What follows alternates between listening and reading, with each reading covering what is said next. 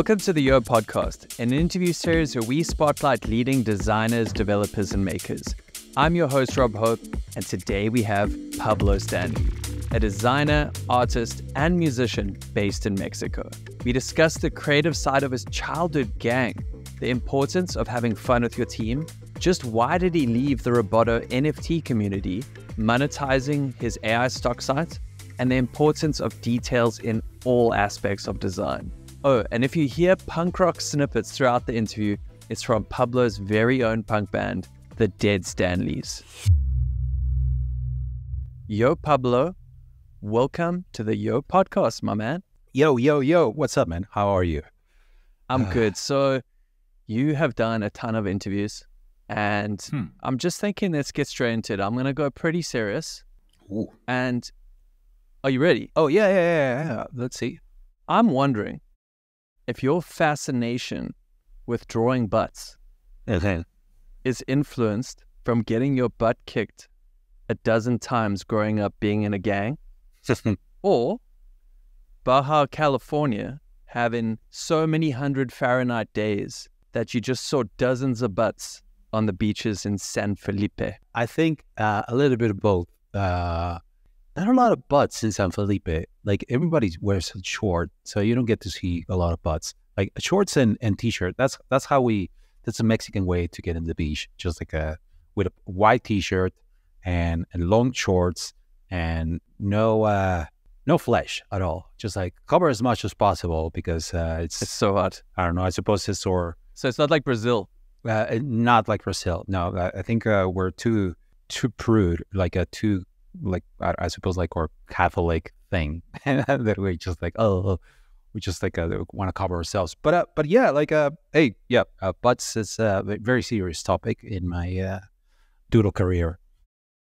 So, digging deep into research, some crazy stories about being in a gang when you're young, from 12 years old. So obviously some terrible stories, bit of violence and so on. But there also was a positive where it's kind of started your creative career. You're getting into graffiti, spraying murals. I just think of like the constraints then, like you have a wall and that's your canvas and you have a spray can. And it's like, you don't have all this online noise. It's like, it's just you, the wall, the can, and like you're going to get it done. Was it like quite a good time? Yeah, I would say it was a different kind of noise though, because I did get all the noise from the people passing by and just like shouting, just like, hey, like criminals, like, because you see a graffiti artist, and back in those days, graffiti wasn't considered as much as an art form as it is now, and less in my town. So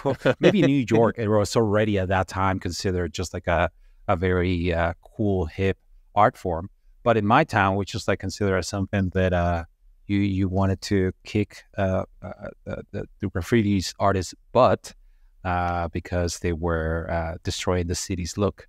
So yeah, like doing murals, there's a lot of people passing by and just like they would say, "Oi, Pinta Tu Culo," which means paint your butt, more butts, paint your ass. That's what they would say. That, and also like as an artist, like, and you mentioned the gang, it was like part of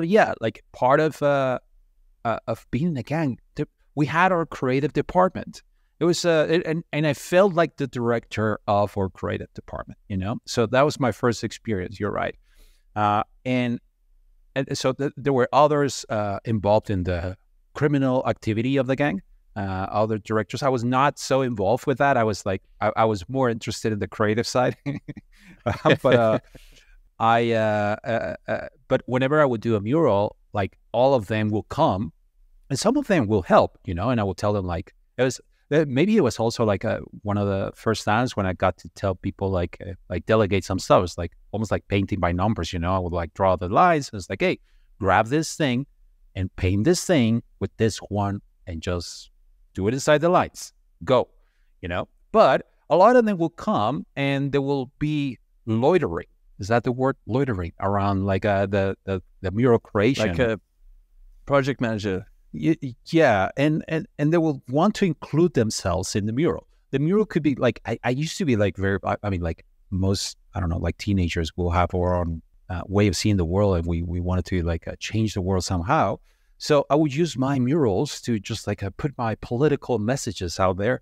It was like, I mean, imagine a 15-year-old like doing that kind of stuff, 14, 15-year-old. So I was trying to change the world. You were expressive. Yeah. But like, for example, back in those days, there was a huge war happening in, like kind of a revolution movement in Mexico. 1994 was like the Zapatista movement, and it was like in Chiapas, there was this movement of like people who were fighting for the rights for indigenous people. They felt like they were abandoned by the government and they were not being taken care of, and they wanted to reclaim the land and a lot of stuff that was happening. And I wanted to involve myself, and I made a mural about Chiapas, and it's fantastic. But it was like I didn't know what I was like. Still to this point, I don't know what I'm doing, but I pretend, and I want to involve myself, and I want to include myself somehow in the conversation. And back in those days, murals was the way. A huge shout out to our season sponsor, Webflow, who allow us to build websites with the power of code without writing any. You can take control of a website's HTML code, CSS styles, and JavaScript animations, all within a stunning visual canvas. Webflow has also launched localization, an end-to-end solution for customizing your site for a worldwide audience. You can build with localized content directly in the designer. As you add locales, for example French, you can easily switch between them and preview how each site looks for each before publishing. It's great to know you can customize static pages and CMS content specifically for a language. Furthermore, you can add localized images and alt text. You can show or hide certain elements, and you can even adjust typography and styles per locale to accommodate for different length headlines, fonts, and more. Webflow is totally free to get going, and you only start paying when you need to go live. Head over to webflow.com for your next website build. Would you say that, for other designers out there, I know this is a total tangent, but to experiment in like a completely non-digital discipline and just pick up some spray cans and just start, doing the inside of your garage, you think you're going to learn something different about design? I mean, I suppose like in any creative endeavor, if it is a canvas in which you're going to be painting, like suddenly you start like realizing that you cannot zoom out. You have to walk to the other side of the street to actually zoom out and see the whole thing, Yeah. Like when you're in the wall, like it's really hard to see proportion, and it's really hard to, if you're drawing something and the wall is here, imagine trying to design like a full page, a website with everything zoomed in, and you cannot zoom out. No command minus. Yeah. No command minus. You have to be always zoomed in with the screen here. So, so yeah, like it's kind of cool because now we've been doing murals more, but I suppose like in a more professional way. And now we kind of prepare, we put a grid because we understand how hard it can be just like losing like proportions once you're drawing. Run out of wall. Yeah, like whenever you're writing like a banner for like a happy birthday for someone, then suddenly you run out of a banner. Like you don't want that to happen at a wall. You cannot just like add another wall. So, but yeah, back in those days, there was nothing like that. So just had to wing it, You also quoted back in the day, you falsified letters from your school saying you needed spray cans for school projects, and got hardware stores to donate some. I almost feel like that is the olden day piracy. That is like the Photoshop cracking right there. Oh, dude, that was my first. Yeah. But yeah, man, like you're right. Like I had to. I don't know, the school wanted to be hip and just like, what are the kids doing these days? And I suppose like back in those days, like they knew that like some of us were into graffiti and into like spray painting walls. So the school actually provided walls for different classrooms. Like every classroom will get a wall in the school. So I got a letter for that wall specifically. So I finished that mural. And then it's like, oh, okay, now I I can use this letter for other walls, not just here. So yeah, I just keep using that letter for other stuff. And back in those days, there was, I don't know, like I know I sound like an old man. Oh, back in my days, but it was kind of simpler times, I guess. Yeah, man. It was just like nice to just like go to hardware stores and ask for this thing. There's a beauty in the simplicity. You had one thing to do, and there weren't any notifications popping over the wall. Nope, no, that. It was just cars honking at you, and those were the notifications.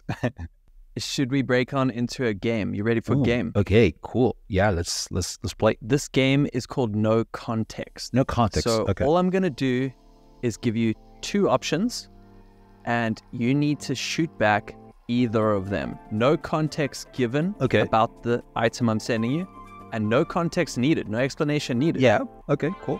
Hamburger menus or meatball menus? Depends on the context, but hamburger makes. There is no context. God damn it, you're right. There's no context. Pablo, learn the lesson, learn the rules. Hamburgers. Margarita Monday or Taco Tuesday? Taco Tuesday, of course. Fiesta Friday or Siesta Sunday? Siesta Sunday. Making music or drawing doodles? Oh man, making music for sure. December 25th or June 18th? It's June 18th, yeah. Webflow or Framer? Webflow, man. Yeah. Bongo Butt or Samba Butt? Bongo Butt for sure. Shitty Prompter or Doodle Ipsum? Dude. Oh, Doodle Ipsum. Black T-shirt or black T-shirt? The second one sounded like it was a little more darker. Medicina or Rani Tadina? Medicina. Inter or Gordita? Gordita. Always Gordita is the best. And lastly, zombies or vampires? Oh, zombies. Not so much into vampires. I have another serious question here. This one is from Figma Design Wizard, Vijay Verma. Yo, Pablo, I have a really fun question for you. Suppose we are living with zombies and you were tasked with designing the packaging for a snacks aimed at zombies. What would your thought process be like? How would you decide taglines, imagery, and the most important color scheme to appeal to your undead audience? Well, I'm going to think that they're looking for something pinkish because they're into brains. So so gray and pink, gray matter and pinkish brain. So those are my primary colors. I think I will use iconography more than typography because they're zombies and maybe they've lost their ability to read. And how do you know someone is vegan? They tell you they're vegan, right? Well, as someone who is producing zombie snacks, I would make a vegan option. And instead of brains, there will be grains. Oh, you did not just make that up. Oh, bravo. Okay, so, I got another serious question here. Okay. This next question isn't for Pablo Stanley. It's for the Layer Slayer. Dear Layer Slayer, in your most recent UI battle, you called yourself the reigning champion. What I would like to know is, how do you sleep at night knowing full well I beat both you and Design Thunder in front of thousands of designers? I'll take my answer offline. It was rigged. Obviously, there was some bias in the jury, like the people who were voting. There were bots. I'm pretty sure I need a recount. The Layer Slayer needs a recount, and the Layer Slayer never loses. That's the reality. I know it. You know it. Everybody knows it. You guys had so much fun. Speaking of fun, gorgeous UI course. Just want to touch on it quickly. I was so stoked when you dropped that trailer. I couldn't believe how vibrant it was. It seemed finally you had this team that you just energized everything about what you're doing. It's like there is so much creativity just in the trailer alone. So you chose product design as a career. That's a smart move. But you notice there's a lot of content about UX, theory, and research, not so much about the visual side of design. That's good stuff, for sure, but it falls short when you want to create UIs that don't look like spreadsheets. So we decided to do something about it. Welcome to our program on how to create gorgeous UIs. We're here to take you from okay design to great design. While we understand that the why is important, we're all about the how to get a functional UI into something you would actually want to look at. Cool thing is that while I'm your main instructor, there's a whole team who will help you on your learning adventure. One of the main things we'll talk about is colors. They are not just pretty, they are essential. They are magical. We'll get into the rainbow. Hey, Mariana. Now, same thing, but less energy. Colors, they matter. We'll talk about them. What I love is that in this course, we're going to cover a ton of stuff, like alignment, wireframing, prototyping. Learning new things can be difficult, but don't worry, the team will guide you through your journey patiently, because we all know patience can be rare. What? I'm totally patient. Right. Anyway, we'll focus on learning all the cool tricks from the pros. Type skills, color theory, responsive design, overlays, shading, grid systems. Imagine tackling complex real-world projects and crafting beautiful and pleasing UI components with engineering, comprehensive user flows. Mariana likes doing cool animations. Yeah, I love cool and silly animations. Sizing, proportions, gradients, basic rules of fonts. We're wrapping up. Oh, but there's still so much more. By the end, you'll be designing interfaces that are not only usable, but also look great. So that's it. Join us if you're ready to elevate your UI design, going from not just good and functional, but great and gorgeous. A lot of influences probably from filmmakers you love, and I want to know, like, is the team just where it's at now? Honestly, like any project that we take on, we just try to have fun, you know? Like it's kind of a requirement number one. Hey, is this fun? And if it's not going to be fun, like, do we need to do it, you know? So there's kind of some kind of Lots of ways to make money. Yeah, lots of ways to make money. And if and I suppose we more as a team, we try to work on stuff that is fun for us. So yeah, that trailer, we had a lot of fun. I would say that it took us some time because the editing part, and I think we were talking about the editing before, we tried with an editor, and the editor, he wouldn't get it. And so I had to get in.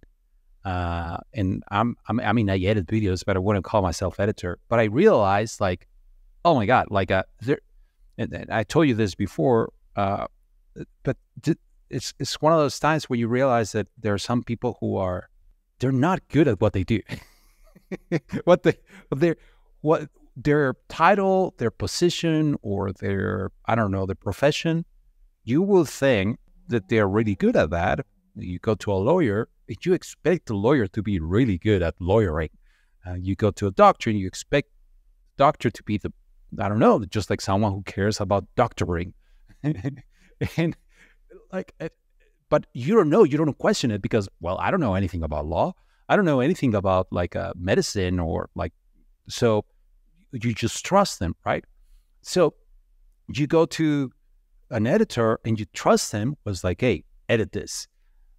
But on the editing thing, I kind of know my way around editing, and then I get a result from the editor, and I was like, dude, this is not what is going on. Like, and anyway, like, then you realize, like, oh, hold on, is this how the world You question everything. works? Like, is everyone just like not good at what they do? Like, and you don't realize it because you don't know it, right? You don't question the doctor because you don't know anything about medicine. I was able to question this editor because I know a little bit about editing. So I was like, oh, dude, oh my God, I'm pretty sure that like most of the people are not good at what they do. And just like you go to a lawyer and chances are they're not a good lawyer, but you don't know. So anyway, just like that's why recommendations are so important. I know, man. It's hard. Like once you know that, then you realize like, oh, dude, like you have to be very careful. just two things there on editing quick is that I feel you're in a fantastic place to outsource editing because you know what you want. Yeah. And you know how to edit, and you know when someone is taking advantage. And same goes with coding and so on. Like when I didn't know anything about coding and then someone would just say like, oh, this is what it took. Then I would pay someone else that I knew and trusted that didn't have time for the job. I said, dude, I'll pay you 1 hour. Yeah. Just to take a look. And tell me. And he's like, holy shit, dude. It's a rebuild. Dude. That is a nice hack, by the way. Like hiring an expert that you trust, that you might not be able to afford them. But it's just like, hey, but I can afford 1 hour of time that I know you're an expert. You're really good at this. So can you review this? I actually like that. Take a look at the design system. Take a look at the edit. Like how has he prepared these layers and so on. But I want to say is that you're like a super creative guy. I think I'm creative. And when I'm editing, honestly, I cannot feel more alive online than I do when I'm actually editing music and type and color and cutting it and pausing it and like changing frame. And then I'm like, dude, now this is sick. This is what I like doing. And then I'm like, oh, that song just doesn't slap hard enough. I need a higher tempo. And then it's like you go, and then now you're just dreaming through tempos. And you're like, dude, now that is what I like doing. But where I'm getting at is that the podcast is such a hectic edit, but it's like I love the pain. I don't know what it is, but it's like, but I need someone to help prepare everything else. So like I've paid someone to help me just with the visuals, the media. Like just, can you give me that? Someone give me that. And then I'm the final chef, Yeah. And I feel like outsourcing is maybe a mistake. Obviously, dude, time and all these constraints. But dude, it's a trailer for your course. You're going to feel amazing once it's done. I know, man. Like we all did as a team. We all were like, just get it done, dude. This is what we wanted. Like, suddenly the vision was realized and we all like, and that's the thing because like, sometimes even when you write the script and you share the vision of what this trailer is going to be with the team, they might imagine it. And I mean, they were acting. They were there, like also in front of the camera, delivering their lines. I loved it. But still, I suppose it's hard. It was hard for them to really see the final product. It was only until like I gave them my edit, they were like, "Oh, dude, yes!" Like they felt really excited. That they're also like, "Oh, I was part of that. I am there," So I don't know. It was kind of a fun experience.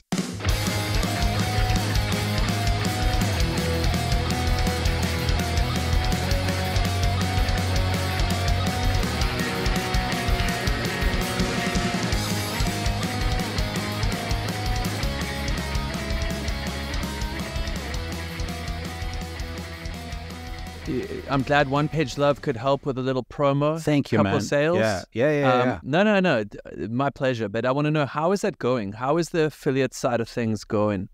Oh, affiliates. I think we just started with some, but we haven't gone down the rabbit hole like doing more sales because like we have been focusing on finishing the actual course because like we did a pre-sale. And we have almost like a 80% there. We have been taking our time on finishing the course, and people have been just like taking it with us. So I think that once we're finished, we're going to go back to like, hey, okay, let's go back into sales mode again. Because we don't want to go back into like go out there and trying to sell something that is not finished yet. Like, hey, we just did something that allowed us to like give us a couple of months to continue working on it.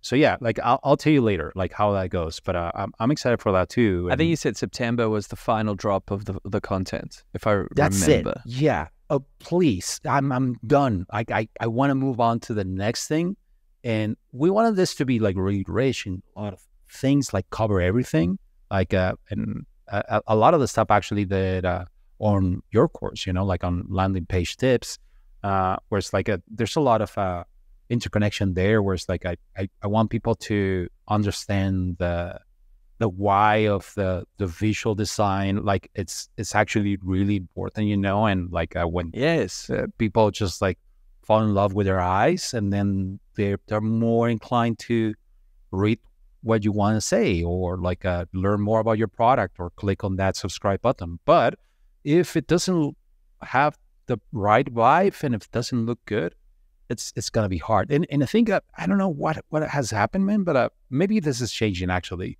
But there was for a while like this kind of anti-visual design amongst designers, was like, oh, visual design is not as important. What is really important is the UX side. I agree that the UX side is really important, but it's not it felt like almost like an anti-visual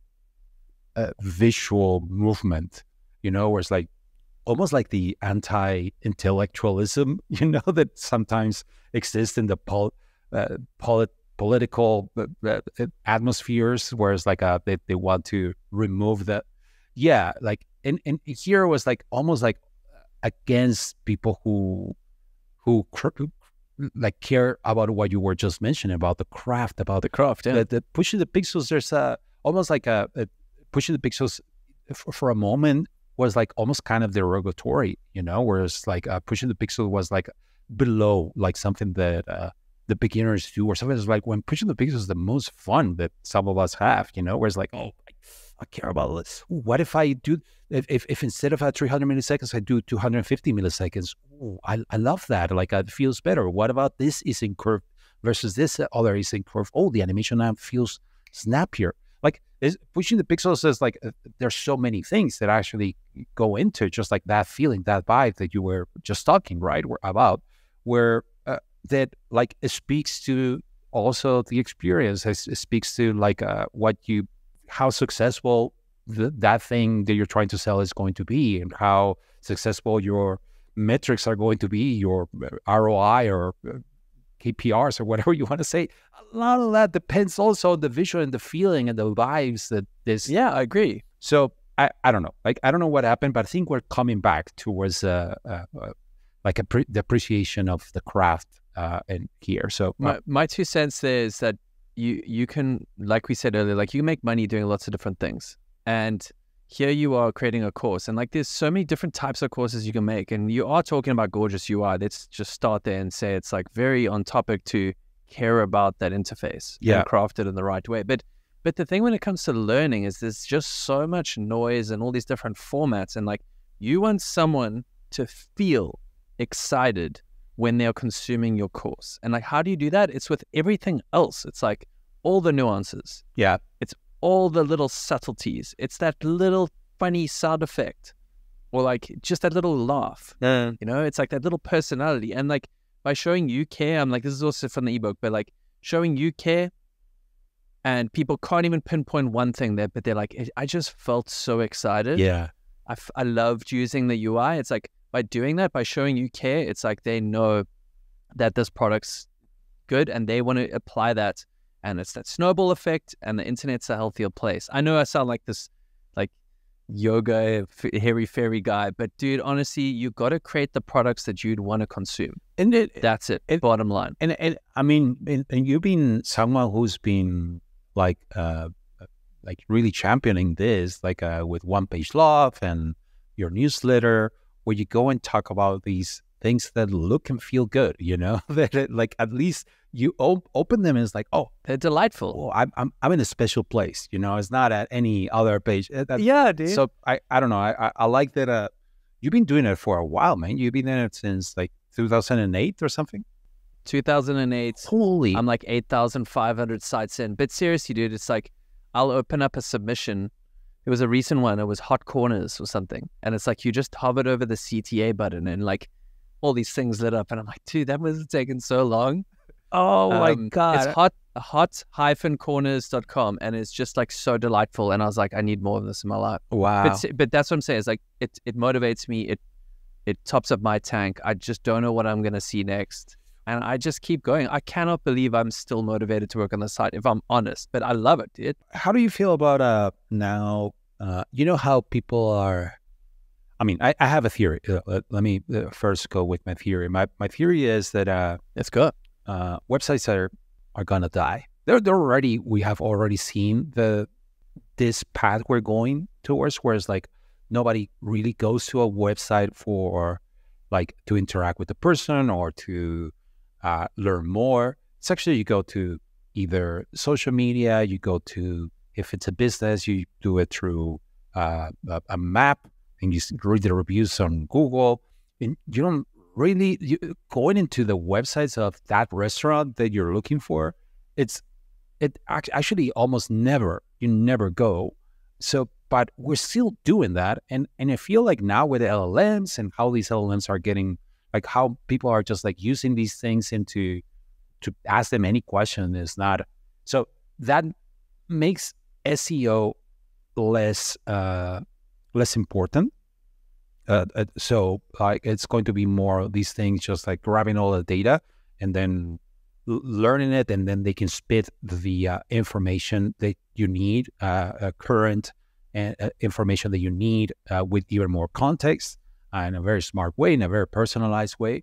So in their own format, you know, so in their own way, like you see this with now with Google, with their own AI suggestion or the AI responses, where you don't go to going into someone's website is less important, because now the little robots are telling you they're answering the question that you have. So instantly, what is going to happen? Just like is this going to be a resurgence where it's like, hey, no, actually we need more of the website love that we have, or I don't know what is going to happen. What are your predictions on this? Or I have thought about it. Obviously, you know, I've got an inspiration gallery about websites. Traffic's pretty steady. You know, I've learned to grow a thick skin over the years when it comes to Google's algorithm. You know, in the peak, One Page Love, I think, had 14,000 unique a day, and then Google changes one thing, and I have like 8. You know, and it's like you get really emotional about that, but like you shouldn't. It's out of my control. I'm trying to create the best resource I can for the people that love the niche that I love too. The site's brought people together. People have got work. You know, I really like that. Oh, you know? Dude, that's really nice. And then, so like the internet, I think Seth Godin said it to you, is something like, if you ever create anything online where you can bring together, you know, 2 third parties that you don't really know, and you've brought them together and they interact, like you've created magic. And like, you must never forget, like the internet did that. So it's like, it is quite romantic and poetic. And I feel like, maybe it will get diluted, or but it'll still happen in the little niche corners of the internet. I don't think that'll ever go away. Maybe they'll get smaller and smaller and smaller, but those little corners, if you decide to hang out there, will always be rich. There's lots to say about the social media. Like the restaurant one's hectic because, you know, when I'm in Lisbon and I'm looking for a restaurant, like I'm on TripAdvisor, dude. It's like, you know, they own that stuff. So Google is a weird one because, you know, like I'm like less on Google now with ChatGPT, Stack Overflow. I used to be on there all day, copying and pasting, breaking. Now it's like, I haven't even visited that site in months. So it's like, it's wild. This has changed in the last 2 years. This has completely changed. So will design inspiration have a place? I feel as long as people want to own their little corner of the internet. Dude, when I first started One Page Love, we used to joke it's like a glorified business card. That's what a one-pager was, you know? It's like, it's just this and this for whatever niche. Yeah. But like, maybe that's where it'll go back to, a narrative where it's like, hey, dude, like there's a lot of wild stuff happening out there, but like I own this domain, and then this is what I can provide. And it's like, just share this along with the people that you think. Well, and you know what I mean? It's like a direct link. It's not like, oh, Google this, then all of a sudden there's ads everywhere. Because, you know, people like, Google me, you know, like, no. Go to pablostanley.com. And like, that's where the truth is. So I kind of where my thinking is. But dude, there's people that love being creative within a canvas of a website, man. And it's like, that is their art. I love that analogy, just a comparison where it's like, it's just like a glorified business card, because it's true that you see it once and you see it, and that will give you almost like, can I trust this company? Can I trust this person? Can I trust this restaurant because of the look? Did they use good typography? Did they do a good choice of colors or anything? Do they have good photos? okay, maybe I should go, maybe I should hire their services, maybe I should buy their hamburger, but but that's it. Like once you really want to know information where they are, you're not going to go into their menu with their contact or address. You're just going to go to, well, I was going to say Yelp, but I don't think anyone uses Yelp anymore. But I think it's just, well, I use Google. But by the way, some people actually use Instagram and TikTok to find places, which was insane when I found that, because they also have a map and stuff. So if they want to just like search for a restaurant, they use Instagram, which was insane for me. It was like, I didn't know that was a feature.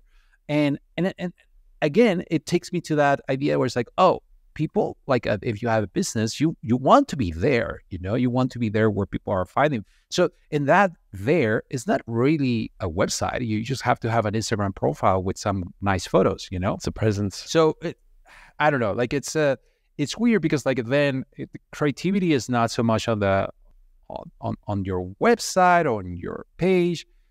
You could potentially not even have a website, and you could still be successful if you have a good 100% like a good Facebook page, because a lot of people still use it for finding stuff, or like an Instagram or whatever those things are. It's just like, I don't know. It's weird. It's weird. It's kind of cool. I don't want to rap about my stuff, but like my course, like I've got this online course. It's coming up. It's called Show Them. Okay. Showthem.com. I got the domain, and it's just like touches so much on what you're saying now. It's like the big one when it comes to sites is that, all the landing page nerds out there will say like, oh, the intro copy needs to resonate with my problem and all this stuff, and like, show the features and benefits and stuff. I'm saying no. Like, sure, you can do that. But what people really want to see in a page is they want you to show them the visuals. Show me how it works. Show me the visual transformation. Like, what was it before the service? Where am I now? And like, where are you going to take me? So like, that's the premise of this whole course. And like, how can we do that beautifully? A really good one, like one I actually just reviewed today, was the Screen Studio app, which is the screen recording app. You like arrive on the page, and it's like, dude, his unique selling points are it's like, it's zoom and like follow. Like it zooms in on the screen when you like in the corner, and then it follows. And dude, you arrive and the video just shows him like zooming and following. Like you're there for 1 second, and then you're thinking, oh dude, I wonder what the UI looks like of the app. Yeah, if that's like what you're thinking. So immediately like, okay, cool. You scroll and it transports the actual video into the UI of the app as you start scrolling. And then you see all the toolbars around, and I'm just going, okay, this guy cares enough to do this. It's like, this is some software right now. I haven't read one testimonial. Like, sure, the testimonials strengthen it, and like you need those things in landing pages, but it's that beautiful craft of like showcasing me without reading. Yeah. So anyway, that's where I'm hanging out. That's where I'm hanging out for the rest of the year. I'm not talking about my course, but that's what excites me. You can tell them, but they're not gonna pay attention. But if you show them, you can hook them, and that, it says whenever, like a presentation, a website, whatever, just like show it, don't tell it, because people are too busy doing other stuff, and you have like a couple of seconds of their attention. So better use that time very well. 3 ways to persuade. You can tell them, copywriting. You can get others to tell them. That's testimonials, social proof, or you can just show them. Or you can just show them. Yeah. So I got a question here from Josh Lowe from Webflow. Pablo, you are known for doing so much, from Blush, live streaming, public speaking, running a team, creating AI projects. I mean, the list goes on, and it's a lot to handle. And I don't know how you do it, but you just seem to not take yourself too seriously and always have fun. So my question is, what's the secret to you having a lighthearted and playful approach to life? I'll have to say that I disagree a little bit with the idea that we don't take it seriously. I think we do take fun seriously, if that's I like that, if that makes sense. Whereas like we do think that it's important to care about the details. For us, it's important that things feel right, and if it's going to take us a little bit longer to get it there, like we'll take that extra time and that extra effort. And so that speaks that we do care about doing things, putting things at a level that we feel comfortable putting out there. But also we care about like I was mentioning before, working on things that we believe in and that excites us and motivate us. So, and then that, because we take that seriously, then it feels like we're just having fun, you know? It's just like, oh, you're just playing, you're not working. And it's like, well, yeah, like can we have both? Can we work and play? When you start doing things that way, then doing more of that stuff is easier too, and it's and contagious, and it's kind of addictive. Also, it's just like, oh, you just want to do more stuff. When the ethos is like keep it fun, keep it light, keep it and also keep it in a way that you feel proud when you put it out there. So I suppose that has allowed us to just keep creating more stuff. And I say us because it's not just me. It's just like it's a team, and I'm more like out there taking credit for what the actual team is doing. So like we just try to work on things that motivate us, and I think that and also I'm a big spammer, and since I'm a spammer, it looks like I do a lot, but I'm pretty sure a lot of people are just like being as effective and efficient, but they're not big spammers like me, and they're not out there being egomaniacs and saying like, oh, look at all the things that I do. So I think that's also one of the differences. Okay, so you've made some effort to work in public, and you've assigned time for all platforms. Yeah. And that effort must showcase some fun. Yeah, exactly. And that's why Josh feels this way. Yeah, exactly. It's like, hey, we do take it seriously. And sometimes there has been people who just like enter our team and they think that that's our ethos, where it's like, oh, we're not taking it that seriously. And they realize like, oh no, hold on, this is very serious stuff. And they realize that we're in the business of fun. Exactly. And I don't know, like keep the team, just keep working on things that you believe in, and things are just going to fall in place.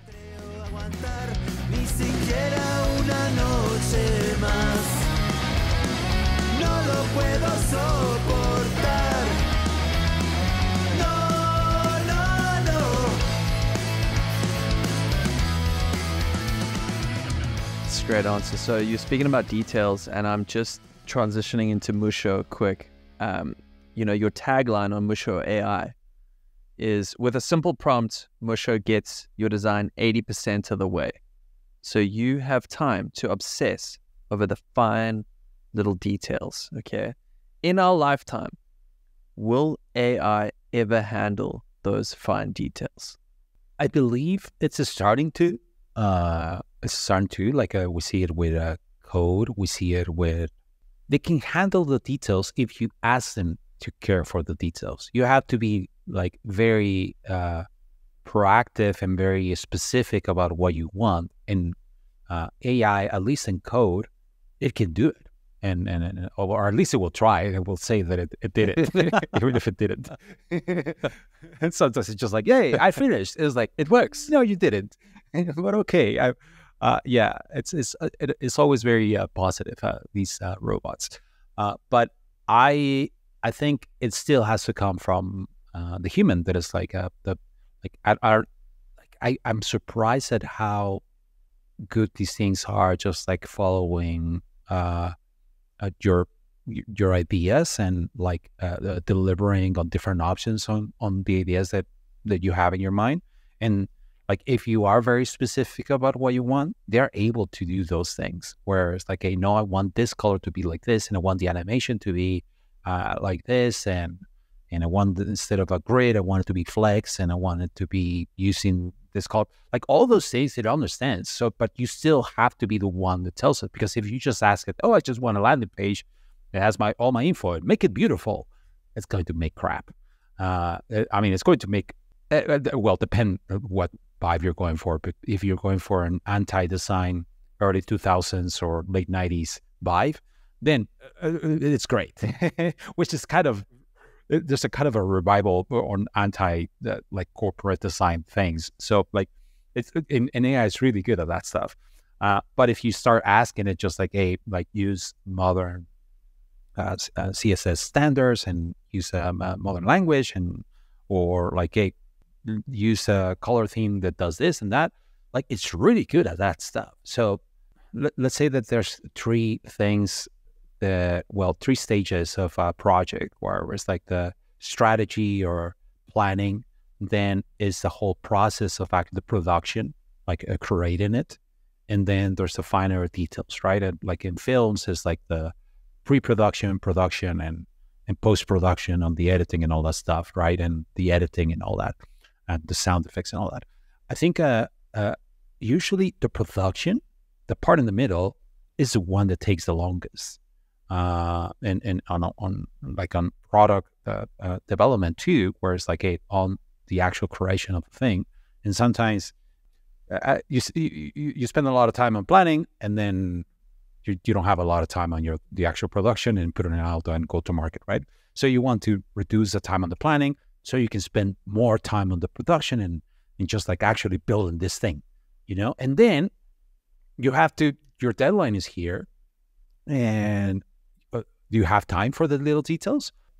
So historically, we have seen the product development, like we spend a lot of time on the middle part, like on the production, like on the development of things, and then caring about the details, like those finer things, like we don't have a lot of time at the end. And like you, like as designers, sometimes we're like fighting for that button to be that color that you want. And you ask the developers to do it, and they say like, dude, that's not important. Like have you seen what the button does? Like it can open this, and yeah, I agree. But that's also because like we spend so much time on that production, and now we don't have time for the finer details. What I see now that's changing is, I think that like AI is getting really good at is on the middle part, and actually on and also on the strategy, if you wanted to, where it's like at least give you ideas, and it's good at that. You can reduce those two things, so you have more time. So we all have more time for those finer details on that, on that whimsical like delight that we were mentioning before. That sometimes it's kind of surprising when it's the joy. It's kind of surprising when you go to an app and where they care about that, because like, oh my God, it shouldn't be like that. It should be that if all products, we should have the time to care about those things, but sometimes we just don't, because the reality is that deadlines, budgets, we have to deliver something out there. Yeah, and you just spend so much time on the production that you didn't have time for those little things at the end. And I think AI is changing that, where we'll have a little more time for the final details and iterations, and just like going back and it's like, hey, what about this? What I'm trying different things. So I don't know, like so going back to the 80% and all that, I think it's that 80% that is all the production and all the basics. Now it's reduced to just a couple of hours, maybe. Well, depends on what you're doing. But I think now developers can use AI to just like get all the groundwork done. So now, hey, suddenly we have all this extra time that we can put on making this feel nicer, and even just like, hey, work on that copy, because sometimes just like copy, man, is huge. It's huge. And anyway, and those are the things that you forget about, and they're there, and you see it, but it's like, we don't have time. We have to chip this. So I'm excited for that now we have that. Rasmus Anderson put it as, he said it so simply, where he said, tasks that took us 4 days with code can now take us 4 hours. And he's like, is that not just a good thing? He's like, you can just walk outside. He's like, this is great. So yes, you have time for that experimentation with that final finesse and the designs and so on. So Creative Markets, if I'm not mistaken, I think it was them, they gave you an option to label your product if AI helped you generate the final output. Do you think it's a good thing? Like, where you're transparent that this was influenced? I think that if we should just assume that everything there's AI help.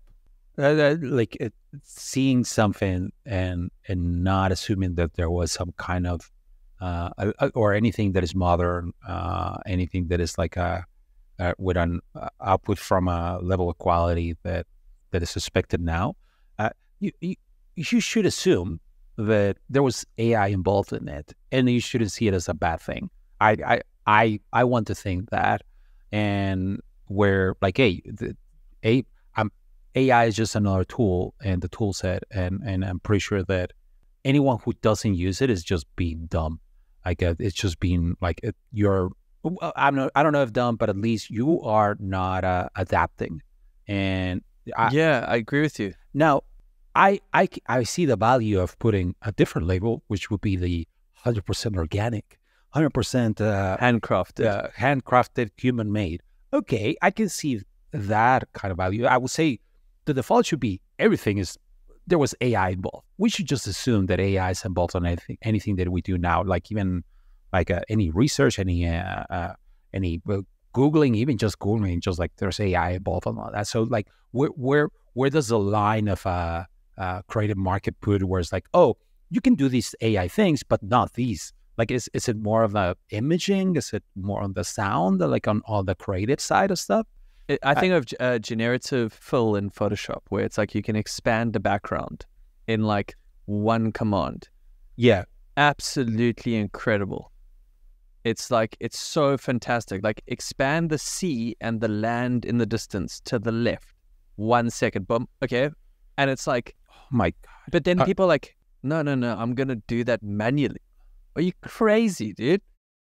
There's so much more important things to do than expand the background. So anyway, that's just like my sort of take there. Yeah, dude, like honestly, like this podcast, like I pumped in food.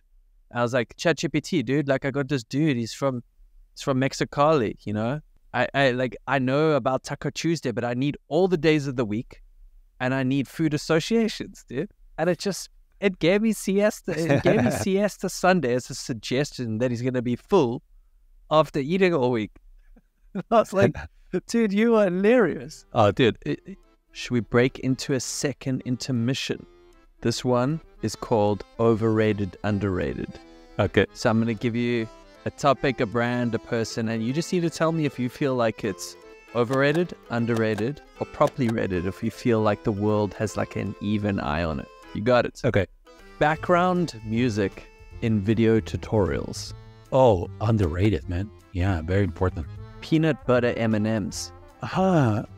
Overrated. Variable fonts. Underrated. Photoshop. With all of their new AI stuff, I'm going to say properly rated. It used to be overrated in my book. It's kind of a little bit like more in the middle. Claude AI. Oh, underrated, man. It's really good. Damn. Chat-based UIs. Oh, overrated. Definitely. Naive optimism. Underrated. Hugely up. Home offices. Overrated. Elon Musk. Oh, hugely overrated. Carlos Santana. Underrated. I have to say underrated. If not, I'm gonna get a lot of You're gonna get canceled, dude. My Latinos friends hating me. Fender Stratocaster. Underrated. Crypto. Overrated, man. I'm sorry. Hugely overrated. Hugely inflated. Hugely hyped. Lastly, NFTs. Oh man, I've been through that world. I can tell you, hugely overrated, and I was there, and it's man, it's sad. It's sad what everything that happened there. So I can tell you, yeah, hugely hyped, hugely overrated. We don't have to go too deep down the journey, if you don't want to. But February 14th, Roboto's announced the login off indefinitely, and I want to know. It was a massive journey, wild ride, lots of highs. I'm sure there was equal lows, just based on other NFT community stories that I've heard. And I want to know, did you get any success from that world that influenced your next chapter of investing? Because I remember you saying the term that you were like begging money from VCs to draw doodles. Like I remember you always said that, like you just wanted to make doodles and you had to beg VCs, but then all of a sudden not all of a sudden, but you started to invest. And was there like a good result out of the NFT journey that helped you fund that next chapter with a team? Yes, I have become an investor, but I'm more of a scout. It's really not my money. So it's other people's money, and then I just decide on what they should invest. So it's not, that journey is not related. I suppose everything is related and everything is connected, but it's not really related to the NFT stuff. It's more I'm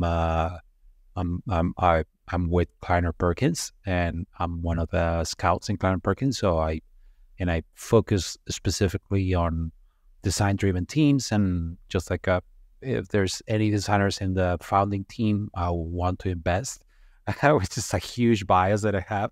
But I think it's a good bias to have. We all have biases, and I'm okay like having that bias. But yeah, like the NFT space, I think it was that journey. I learned a lot, and so I take that as a huge success. As in, I met a lot of people who, like, incredible, beautiful, like very supportive people.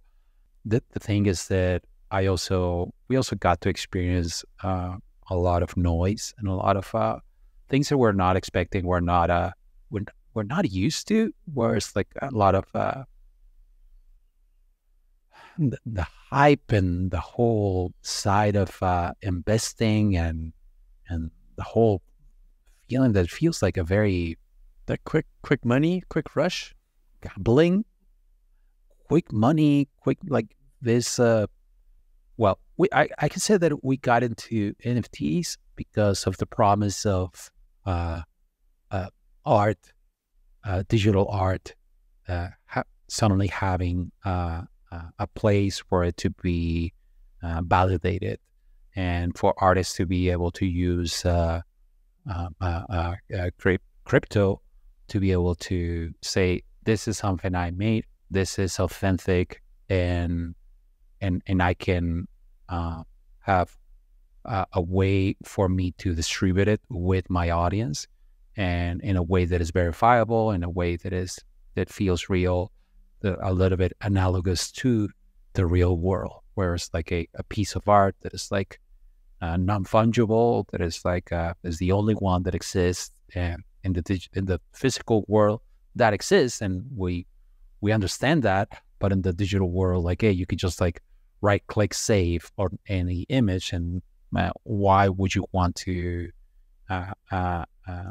pay for a digital piece? And here it was like the promise was like, hey, now artists can actually validate that you can see on my wallet, you can see the provenance and the history, that I was transparent, that I was the one who created it, or I was the one who sold it, and then after that, these are the hands of the people who have had it. The transparency. And not only that, if you want to really support the artist, you can you get a compensation of a small percentage for like whatever sale that they get. And you know what? That helps the artist keep creating and keep making the world a more beautiful place. That promise, that's what got us into this. And I think it was, the thing is that, well, other interests like won. and other interests that we were. It was poetic. Yeah. And I think we were not prepared for, like, they thought that this was some kind of investment opportunity for them to make money. And I'm okay with that. Hey, like, they use your I don't know, your abilities in whatever you want, right? But the thing is that we're just not really interested in that. We're interested in just like making doodles, you know, and like and making art. And suddenly we had to, I don't know, be part of this hype machine. So whatever doodle you make, you had to bring value and say, I don't know, like it was kind of a responsibility to manage the market and manage like the value of things in this volatile world of crypto and almost like an investment. I was like, dude, like I don't know. Number one, I don't know anything about that, and I'm also I don't care. So like you investing in what you thought it was like an investment, like a smart investment, was totally wrong, because like, we don't care about that and we're not going to do that. But suddenly we had this pressure to suddenly that was a responsibility. It's like, no, dude, like that was just my drawing. Like imagine going, like buying a piece of art, like a physical piece of art from an artist in a convention or I don't know, like a gallery or something, then grabbing it, putting it on your house, and then going and pestering the artist. What are you doing? Well, are you doing any advertising? Are you doing any marketing? So my piece that is in my house is more valuable? Come on, do more, because my piece that I bought over there has to be more valuable. I was like, you wouldn't do that in the physical world, right? You couldn't go to the art. You wouldn't expect that. But here in this, it's a grifting. Yeah, and this place, like I realized, like, oh, these people weren't really like getting or doodles because they liked it. No, they saw it as a way for later resell it at a higher price, which I'm okay. Like, hey, do it, but don't make that our responsibility. So did the artists, did they win by like mass exodus and then decreasing the value of everything? Did the artists win and the VCs lost money? Or is it sort of like the VCs always made money and cash out the right times? I say the word VC is not the right term, but it's like if the artists still had fun creating and then left with stronger bonds and friendships and they just returned to what they were always doing, it's a win for an artist, right?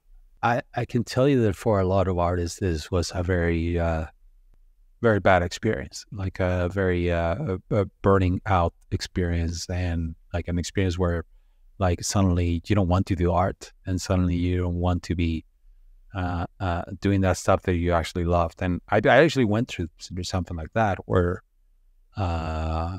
it was not a I don't know, like suddenly I realized like, oh, like, because like once you like someone it's in that space and grab a piece from you, then what they don't want you to do is creating more art, because the more you do, the less valuable their piece that they got is, because they want scarcity. They don't want you to keep creating. They want you to stop, because if you stop, then that piece is more special, which goes against totally what I do. It's like, for me, it's more, I want to keep doing it. I want to keep doodling. But suddenly, like, I was being asked not to do it anymore.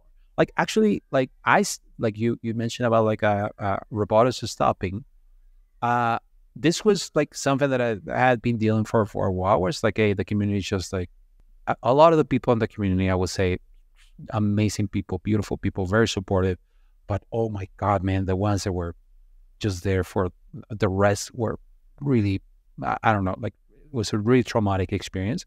And suddenly, like, hey, we're just like, as a team, I didn't have a way to pay the team, man, because there was no money. Like, and I said, like, hey, you know what? Let's create a course. I know that that's something I know how to do, and hey, we can sell this, and I can keep paying you guys, because like paying a team is expensive, and paying taxes and all that stuff, So like, hey, let's create a little bit of money capital so we can keep doing this, because this NFT thing was not really making us any money at all. So we launched the course that we were talking about. Well, the NFT people got really mad that we had a course. Really? They got extremely mad. Yeah, they hated the idea that we would spend even a little bit more time on something that wasn't, and not make more marketing and more hype for their digital asset. And they like really just like it. I was like, okay, you know what? This is it. That's it. No more. I don't understand. Good call. At what point this is going to end? Like, you're going to be questioning every decision that I make from now on. Like, and we're not making anything from this. We've been like and that's the thing. That's another thing, that people think that I got rich or something from this. I did not. I didn't make any money from this. Like all of that money, number one is like, it went back to the US government because they taxed the hell out of you. And that was one. And another one is like, hey, making a team and making a product development and a lot of things that we did. Costs money, a lot of money. So all of that went back to that. And wow. But they think that, I don't know, I pocketed and they were calling me grifter and just like a rug puller and everything. I was like, dude, I don't care. Like, call me whatever you want, but I'm not going to tolerate anymore this thing where we're trying to do things that we love and you're just like questioning that. And also like things that we need to do to keep surviving, you know? So like to keep it sustainable. Yeah. So it's like, okay, guys, I'm sorry. Like you guys suck. So goodbye. And so a lot of people do not suck, by the way, but most of them do. And I was like, hey, it was a good experience. I learned a lot. Thank you for all the fish. It's toxic for your headspace. And you know what? I chatted to Gulsher a little bit about NFTs. You know, he did Rubber Duck Party. Ooh, yeah. And he did Slimes. Oh, dude, yeah. He did a lot of really cool stuff. Yeah. Yeah, I really dig the guy, man. And the way so I could see he wanted to say these things you have said. But he was more like, he just said it very eloquently, and he just said, I loved making NFTs.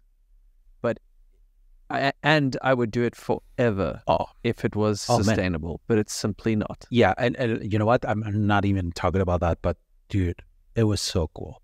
Like we built a world. We built a way for Times Square.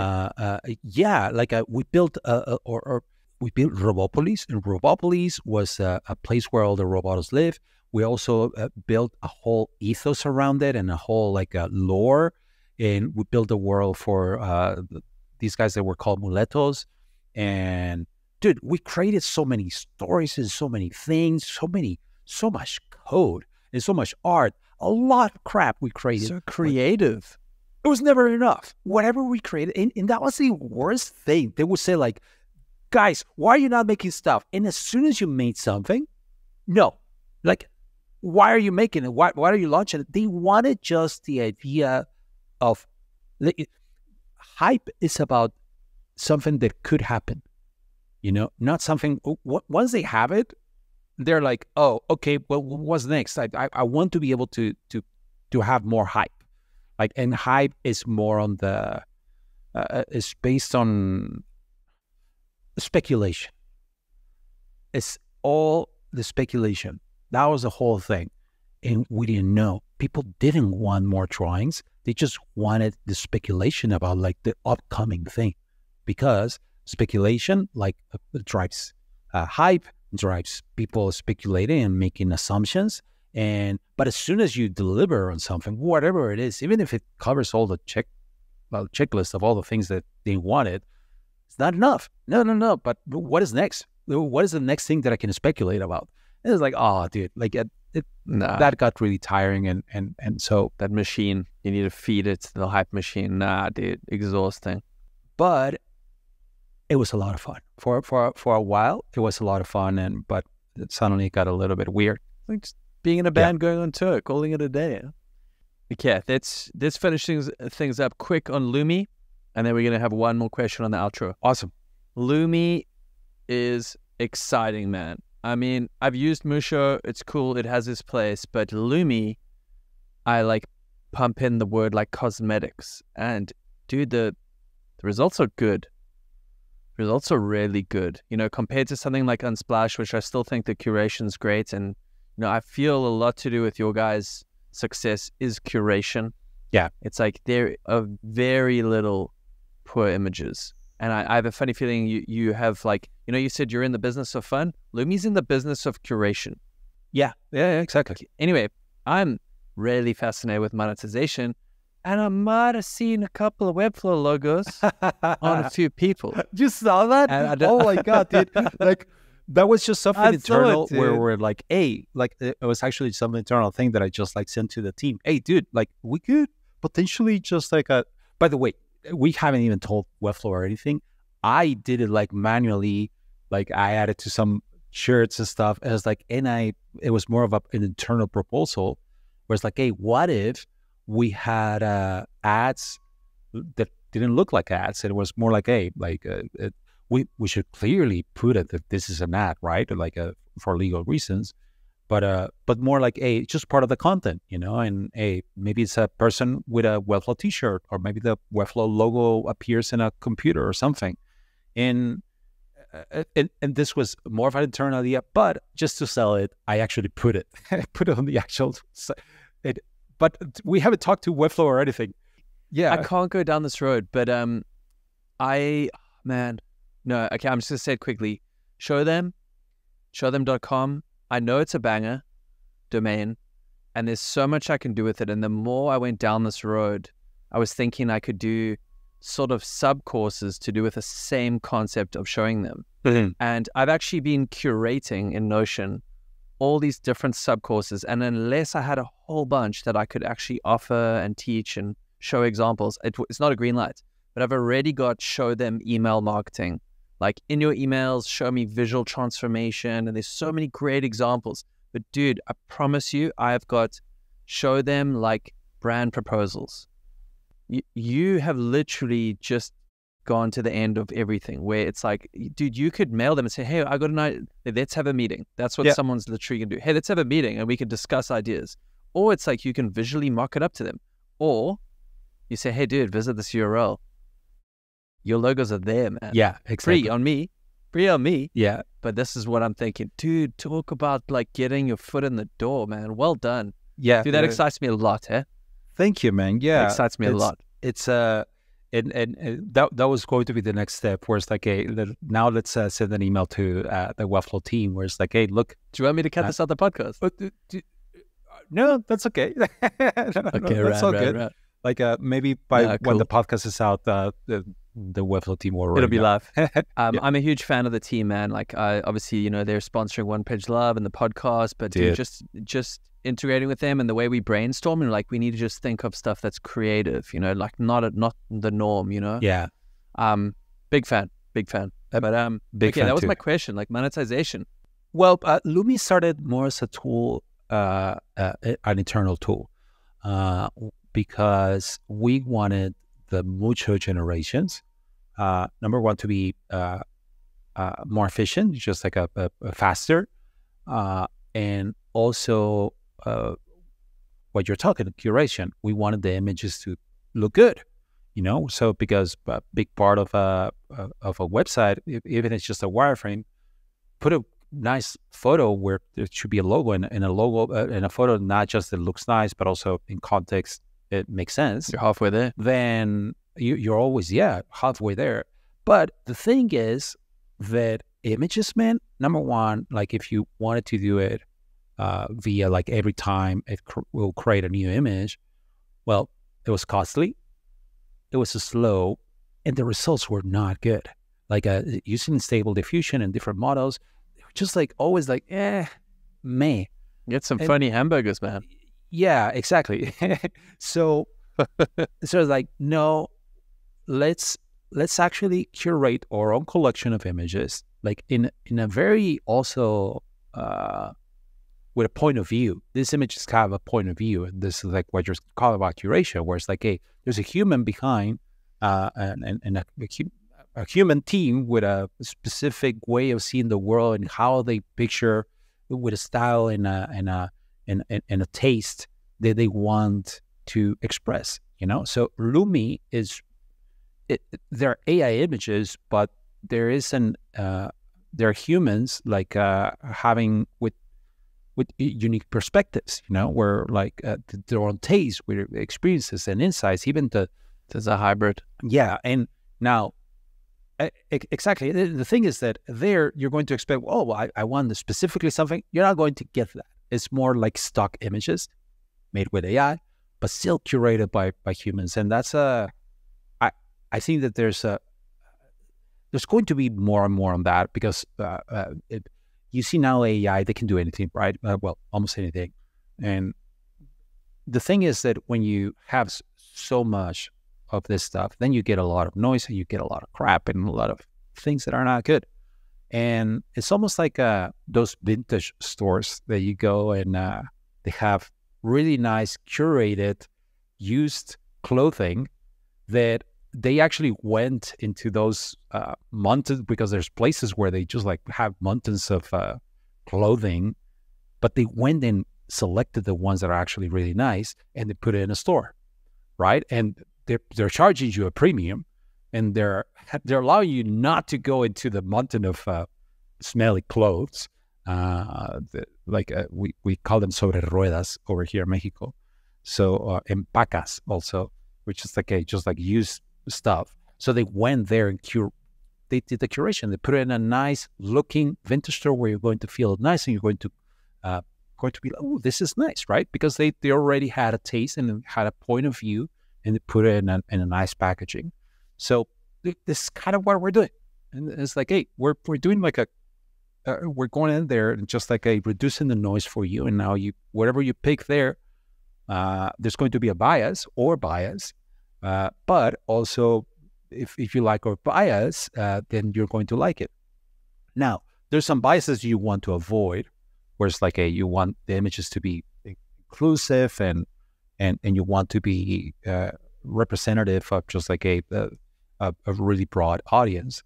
So we have been careful about trying to be like have images that are not just like all like blonde, blue-eyed people, but not dudes, like women. Like it's usually like if you go into image generators and you ask for a person, it will be a blue-eyed, skinny, blonde woman, which is like I suppose like that's their default.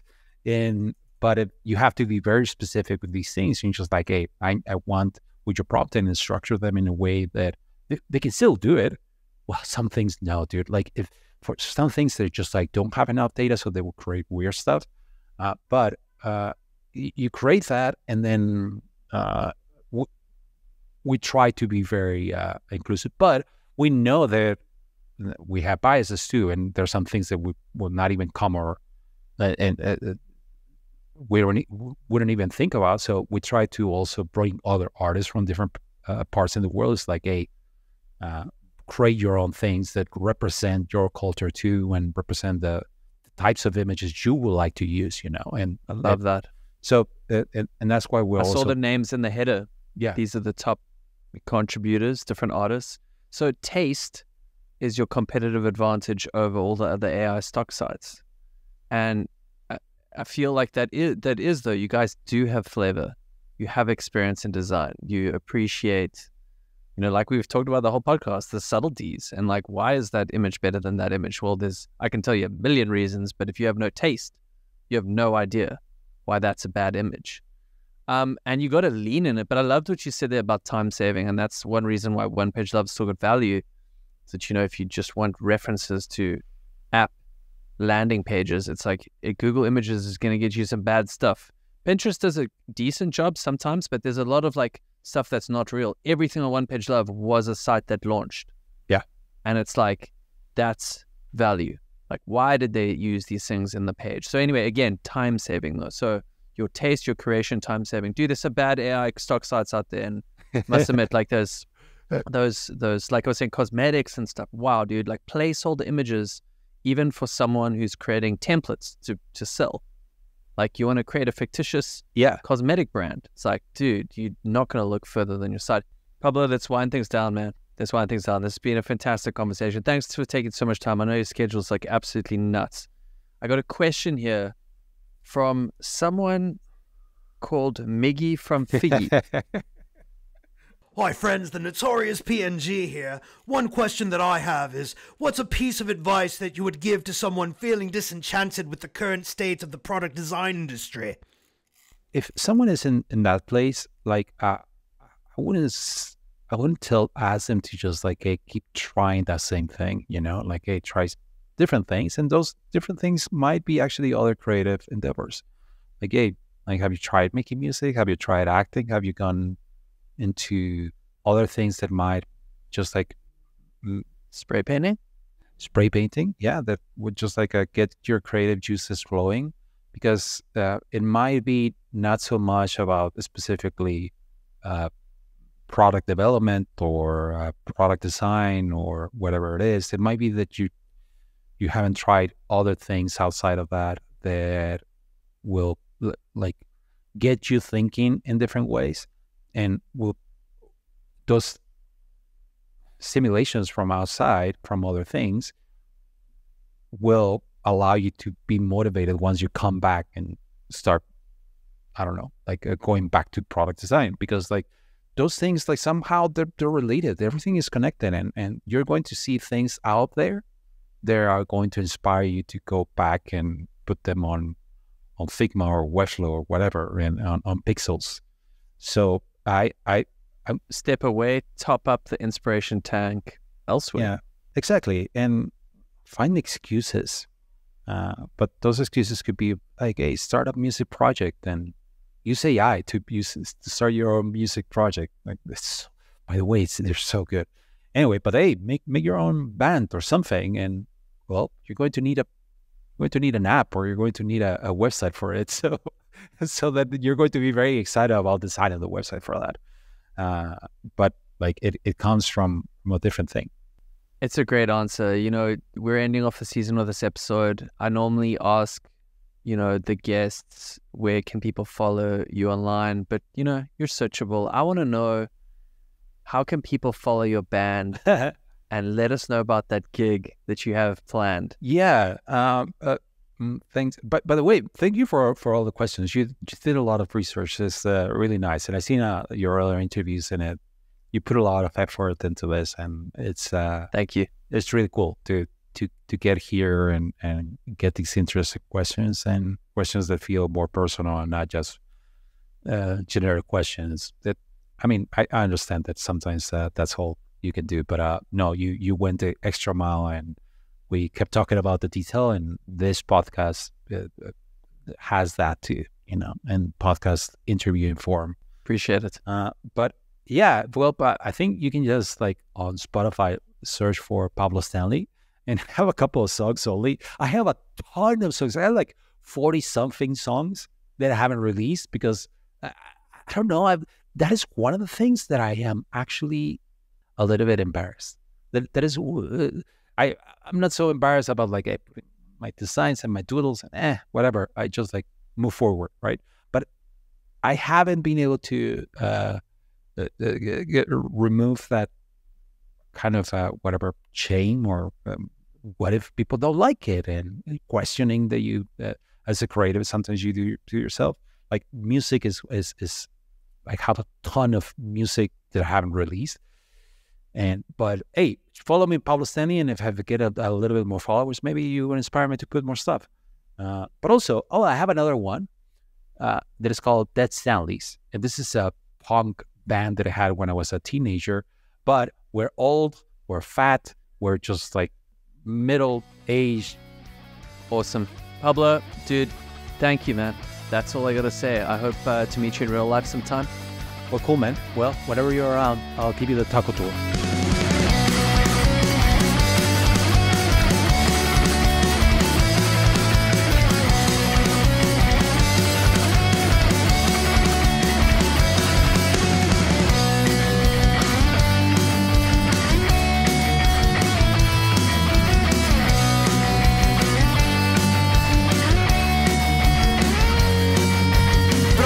Llegará el día en que me casé y seré un padre.